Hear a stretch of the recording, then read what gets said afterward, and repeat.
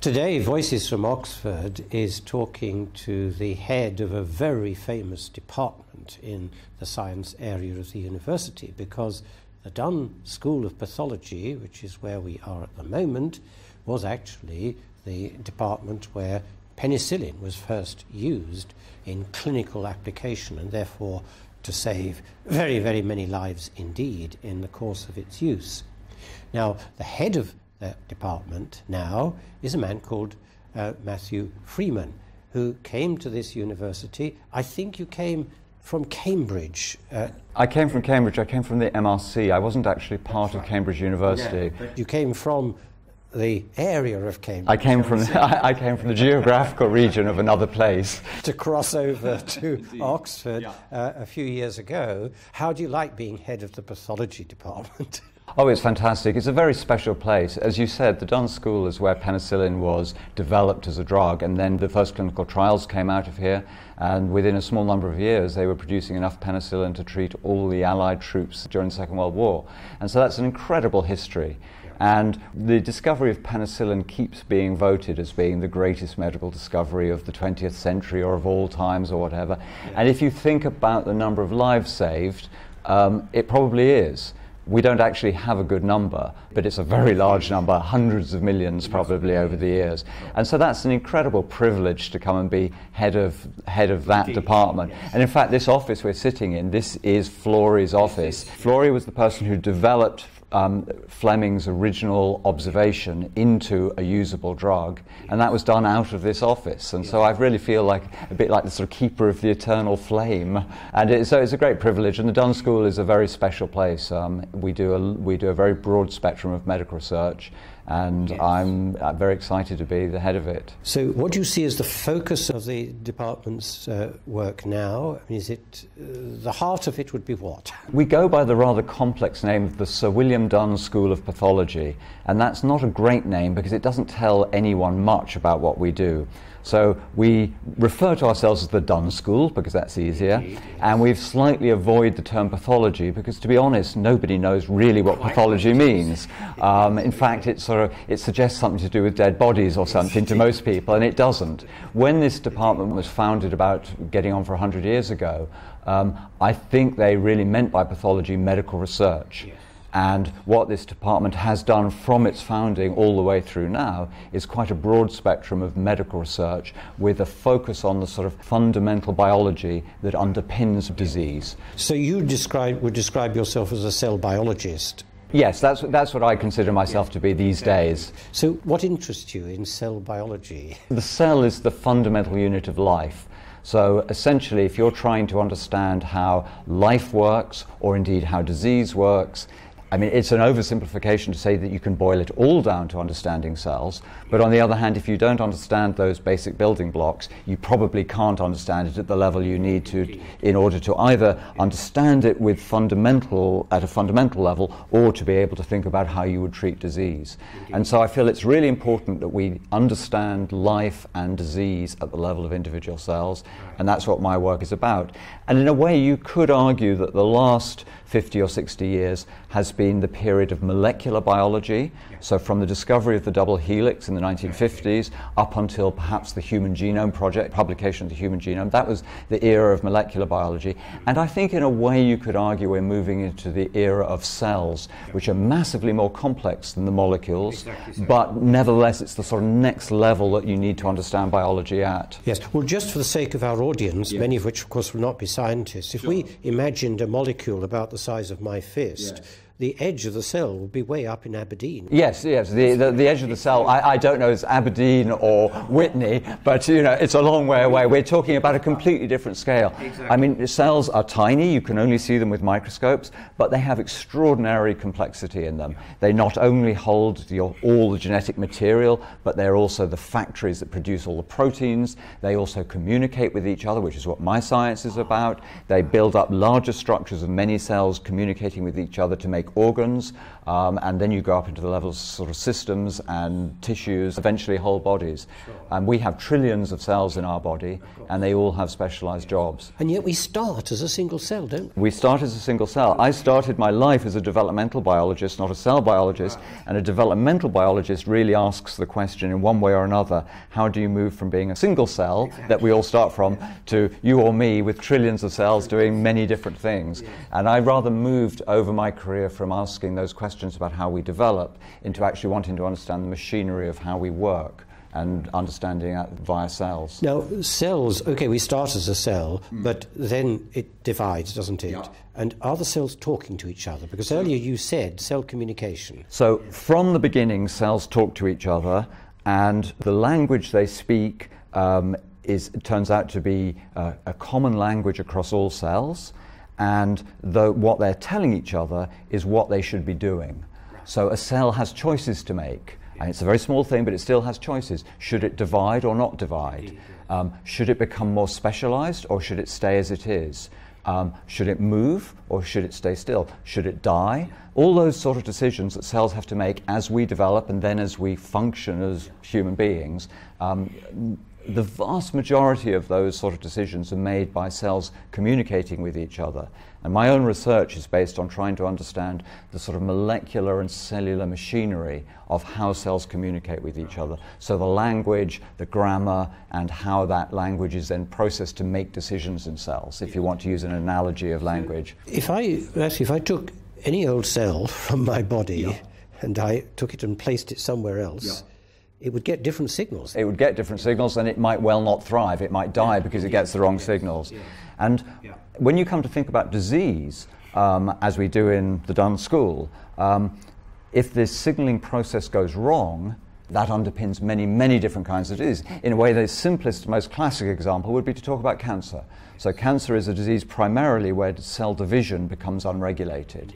And there are many causes of that, but one of the very major causes of it is because those signals between cells which normally tell them when they should divide or when they should not divide, those signals become unregulated, and now cells just continue to divide. Instead of recognizing, as it were, we've got big enough. Yeah, we've got big enough. We're not supposed to be dividing now. We should stop. They lose that control. But I mean, that's only one of many different examples. You can talk about how cell communication is relevant to actually, almost any disease fundamentally will depend at some level on cells communicating with each other. Indeed, yes. And so, in a way, what I think my science is, I don't work on a specific disease or even a specific disease area.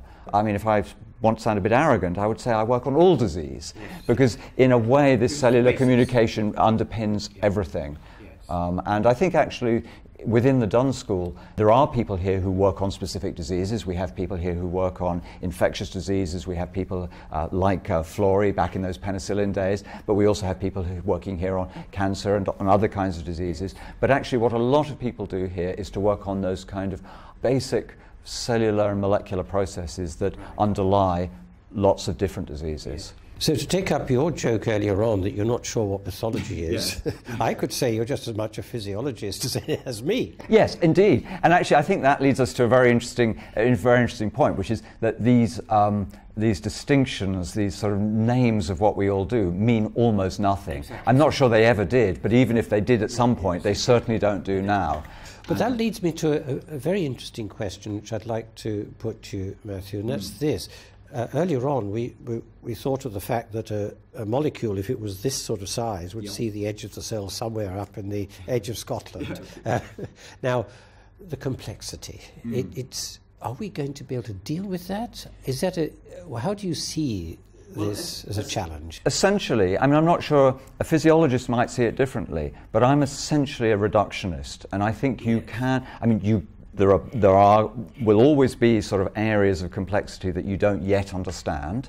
I don't think there are any areas of complexity that we cannot understand. Indeed, I would agree with you with that. And what we're trying to do is to, in a way, we meet in the middle. a physiologist maybe starts at the systems, at the sort of complex systems, and is trying to move down to a sort of more fundamental understanding. And I think what we're doing is starting at the bottom and trying to build up. And what we hope is that we actually meet somewhere in the middle rather than missing each other.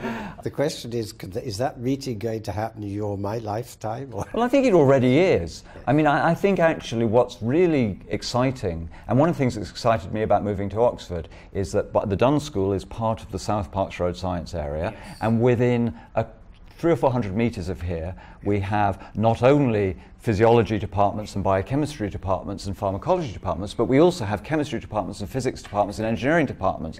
And increasingly the conversations that I'm involved with as the head of department here when I go and talk to other heads of department is how all of what we're doing is integrating into grand themes that emerge that no longer break down the lines of these individual departments. Indeed so, and yes. If Oxford, I mean, what Oxford is doing very successfully now, and I think it's giving anywhere in the world a run for its money on this, is learning how to integrate those different subspecialties into addressing the big challenges. So I think already a physiology department and a biochemistry department and a pathology department are all largely interchangeable. Indeed. And there are people in your department who could easily work here, and vice versa, and true across many of the departments. Exactly so. So you see Oxford, and indeed other universities too, that their future is to sort of break down some of the artificial barriers and to recognise that interdisciplinarity is partly where it's at. I think it's almost entirely where it's at. Yes. I mean, I think that even if you're working, my own cell biology is incredibly specialised and detailed, and not many people would be very interested in hearing the minutiae of it. But the truth is, I also depend on chemists, and I depend on computational biology, and I depend on people working on whole organisms, and that's just one example of my own science. And I think that is, that's replicated many times across the whole science area. And I think what we now do is we recognise this, and what we're trying to do is to build the infrastructure and the systems within the whole Oxford process that allows that science to happen in its most efficient way. And I think that's working, and I'm quite excited about it. Well, you're already answering my last question, Matthew, which is it working? Now, you would expect a university like Oxford to be almost, how should I best put this, almost ideal for that, because we all mix around amongst the faculties in a very interesting way, don't we? Yes. Does that help us, do you think? Oh, I think unquestionably it does. Perhaps what you're partly referring to, of course, is what's unusual here is the college system. Exactly. So if you and I go back to our colleges, we may well find ourselves talking to someone in a completely different discipline to us. Now, if we're honest, sometimes we're talking about the football or something. Absolutely. Or the tulips, or your garden, or whatever it is. But also sometimes you're talking about some very interesting thing that they're grappling with. And I was having a conversation with someone recently, and it turned out that it was in a completely different field, but it turned out that thinking about it in the terms that an evolutionary biologist might think about it turned out to be a bit of an insight into what they were doing. So yes, and they were a social scientist working on something completely different. And I said, you know what, that sounds basically what you're talking about is a sort of Darwinian natural selection process. And he said, I've never thought about it that way. Right. Now, I don't work on Darwinian natural selection, but as a biologist, I sort of know the basics. And I was able to point out these parallels. And that's the sort of thing that is, I don't know whether that will inform or in any way make him think differently about what he was doing. But it was a nice recent example of how, if you get to talk to people in other disciplines, but at a more sort of specific level, the fact that I spend a lot of time talking to people in the chemistry department or the physics department or the physiology department, and having them all in some ways what would be considered many places a slightly old-fashioned system of having everyone on a single campus here down in South Parks Road, or all the basic sciences at least down here in South Parks Road. Actually, that gives us a huge edge, because really it is all about proximity. If you only have to walk a couple of 100 yards to go and talk to someone in a different area, it's very easy to do it. And I think that happens. And my own science is massively benefiting from collaborations in physiology, in biochemistry, and people in my lab, we spend a lot of time walking between these departments. Yes, indeed. And I think that's why it is working.